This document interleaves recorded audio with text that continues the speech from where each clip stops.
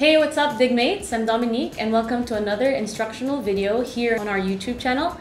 But this time I'm with a very, very special person. He might as well be the most important person in our company, after me, of course.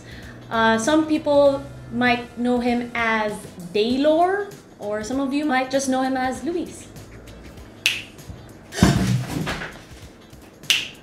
Why are you so scared? Oh, hey, Luis. Yo! What's up? What's up? I'm glad you're here and it's no longer just me talking to the camera. Yeah, it's been a bit rough months with all the coronavirus and isolation, it's a bit difficult. First of all, before we begin, I just want to say thanks to everyone who have been so participative in our subreddit. We've been getting a lot of people who have just been starting conversations and helping other people answer questions about the Dygma race. And one common topic we have is actually about the touch typing. I think Dimitri from Hardware Canucks also brought it up about how he's starting to touch type on his race using only 2 fingers on his left side, I think. Right side. On his right side, and then 4 fingers on his left.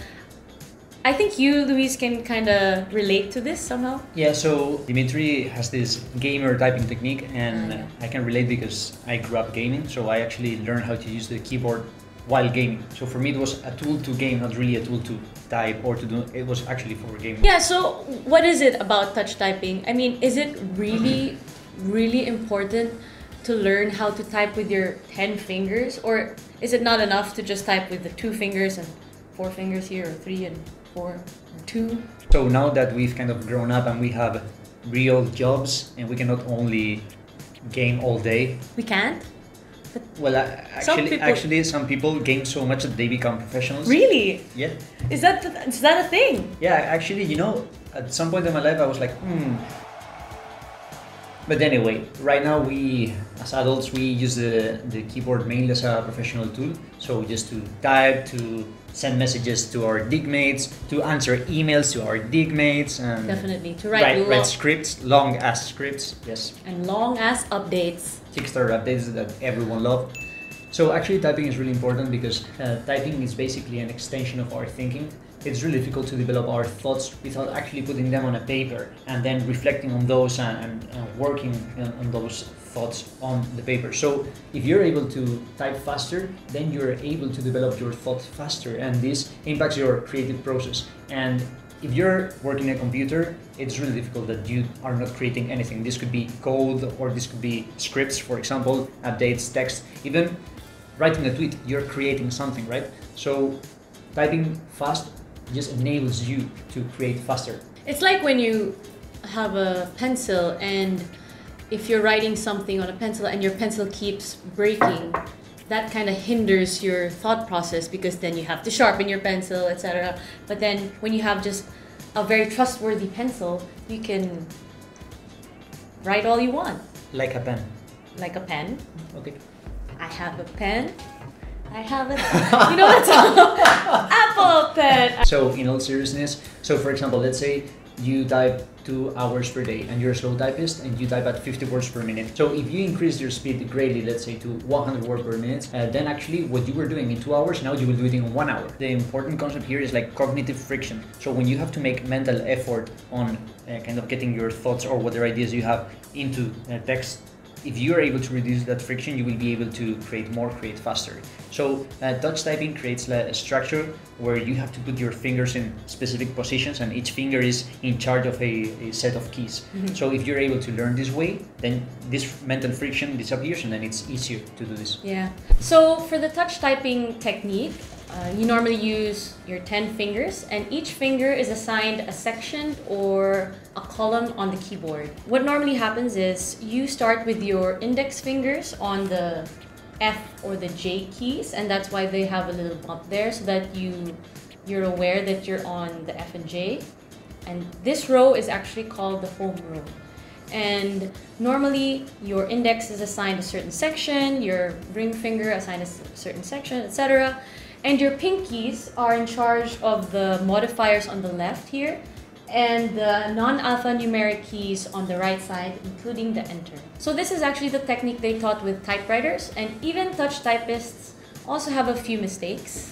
Yeah, common ones are, for example, crossing your fingers. So with a non-split keyboard, for example, the Y that it's here, you would normally press it with the right index, but it's fairly common that touch typists actually use the left one. And actually the same happens with the B. So you would hit the B with the left index, but many times many touch typists actually hit it with the right one. And also another fairly common mistake is using the left side modifiers for the left keys or the right modifiers for the right keys. So for example, if you're going to press Shift A, you shouldn't press Shift A. That is super common. Actually, how you should do it is Shift A. And if you want to do Control Alt 2, then you should do it like this, Control Alt 2, instead of Control Alt 2. Luis, for those who don't know how to touch type, what are the next steps, or what do they need to do to learn how to touch type? Okay, so if you don't know how to touch type, probably you're one of two groups, and this is, or you type with two fingers, normally with the both index, or you have like a typing combination of fingers that it's probably 3 fingers on your left hand and 2 or 3 on your right hand, and we call this a gaming technique or gamer technique. And this is you grow up gaming, so you need to use your pinky, your left pinky for the modifiers, for Control Shift and so on. So this means that your ring finger rests on the A key, okay? And then again, your keyboard, because you have a small body, your keyboard moves to the left because you want to have your mouse on the right side. So this forces your right hand to cross over the keyboard, okay? So this means it's really difficult to type properly, and because your right hand is crossing over, then probably you're gonna use 1 or 2 fingers, right?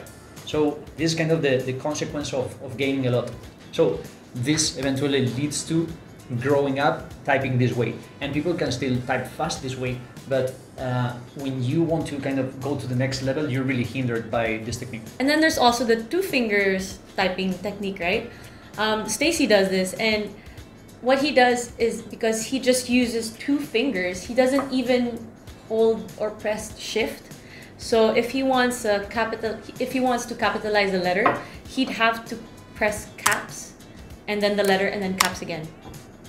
That's efficient. That is the 2 fingers technique. If you're one of those people, then cool. So I had my gamer typing technique, and I wanted to transition to touch typing because I wanted to get the maximum out of the race.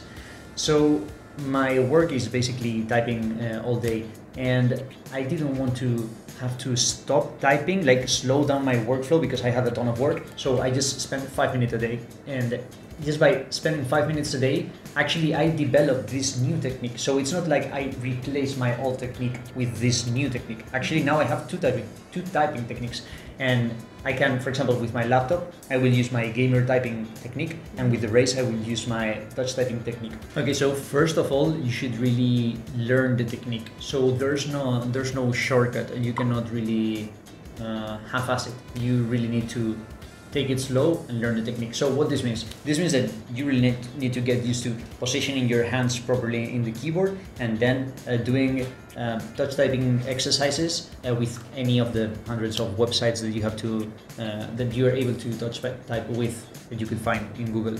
So it's really a matter of not trying to rush it. Just practice the movements, because at the beginning it's going to be weird or difficult because you've already internalize how to type without thinking. So you have to rework this muscle memory.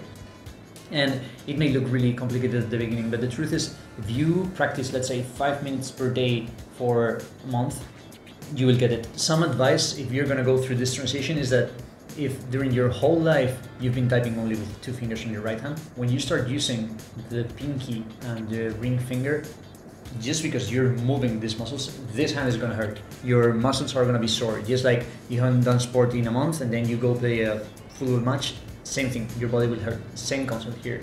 So actually it happened to me. I had like an intense pain for like 2 weeks, 2-3 weeks. Like my left hand was fine because I was used to gaming with my left hand, right? While my right one was on the mouse. But my right hand felt like if it was like a wooden hand or something.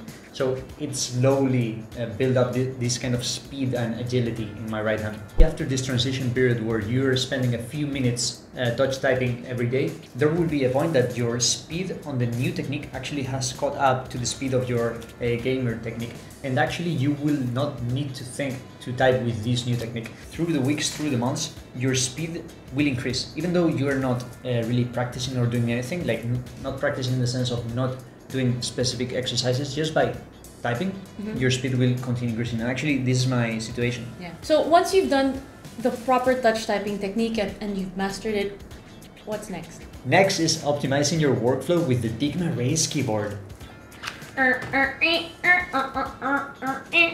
Okay, with a normal keyboard, once you accurately press all keys without looking at the keyboard, there's no more. I mean, that's all you can do. Yeah, you can increase your speed, but you cannot get more out of it. But actually with keyboards such as the Dygma Race, so you can relocate your high frequency keys to areas that are easier to access. So for example, let's say the control key. The correct touch typing technique would be press the right control and then C and V. Okay, but actually most people, or the vast majority of people, would actually do Control C, Control V. Okay, so you're doing this movement all the time, and this is actually not good for your wrist. So instead of using this key as the control key, if you would use, for example, this one, this is so much easier because your thumb is already resting next to that key, and moving your thumb one key down, that's extremely easy, extremely comfortable. So for example, that's something that you can do with this awesome keyboard. Another example of a high frequency key is, for example, the backspace. So moving your pinky from this key to this one is actually quite far away. So in our case, we actually have the backspace in this key here. It's really comfortable to hit a backspace here.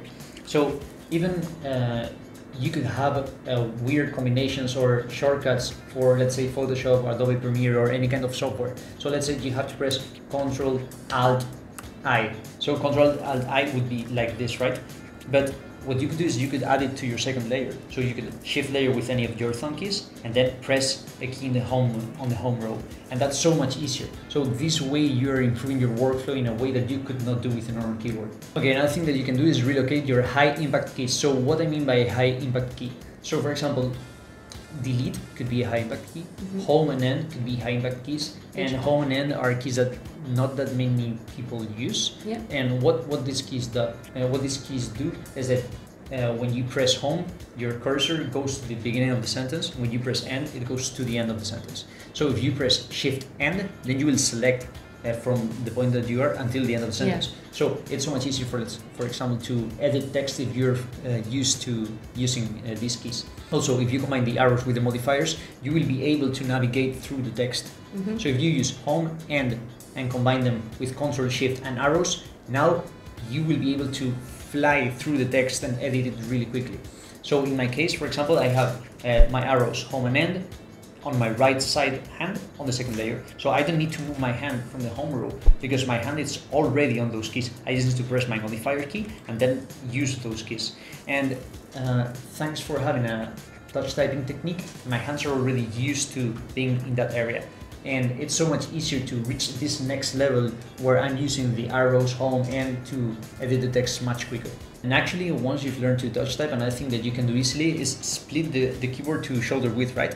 Yeah, I made a video about the transition from laptop keyboard to a split ergonomic mechanical keyboard, and it's quite handy to be able to type shoulder width apart because you just tend to slouch when you're on your laptop. But when you have a split keyboard such as the Race, you can type more efficiently and more comfortably. You can also optimize your workflow because you can put your most used keys on both sides of the keyboard, use layers, like the possibilities are endless. And actually another thing is that having the mouse in the middle of the keyboard is actually more comfortable once you get used to it. Yeah. And that's not possible with a normal keyboard. Yeah, completely agree. Okay, when you are in this optimizing mode, a critical piece of advice is that you don't try to make multiple changes at the same time. Yeah. And I'm guilty of doing this all the time.